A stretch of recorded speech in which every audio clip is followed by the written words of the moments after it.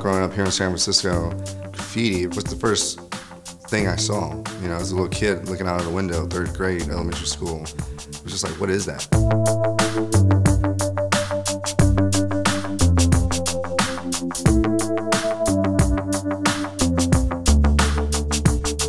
I had a friend that was in grade school with me who his older brother was doing it. So then it was kind of like, okay, that was my end. Playing with abstraction, I'm playing with melting different ideas together, from graphic design to architecture to graffiti, fashion.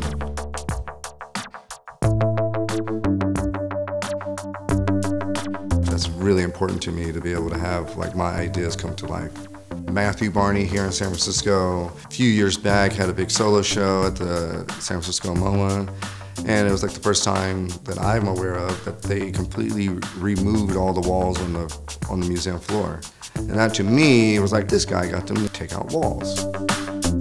That drive to see through your idea, no matter what the challenge is, that I'll be able to accomplish the vision and learn at the same time. Those things are really important to me.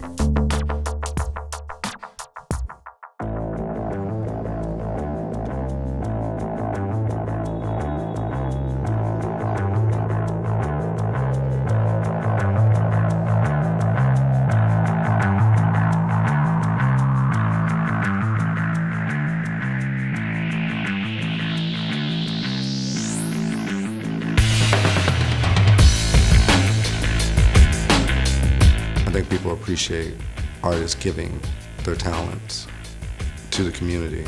Individually, what people receive from it or how they interact with it, I let that, you know, kind of like just naturally happen to find out.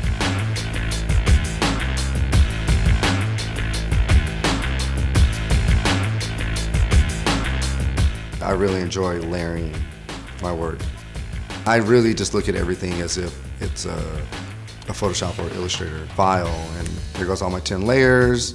I have my sketch, then my layer 2, layer 3, layer 4, and then it's like, okay, yeah, it's all done. Flatten, file, walk away. They're all separate paintings, and when you put all those layers on top, it has a certain look, it has a certain frequency to it that is really important. That's something that is just my connection with my work. Whatever ideas come to be, seeing if I can make them come to life. It's some fun.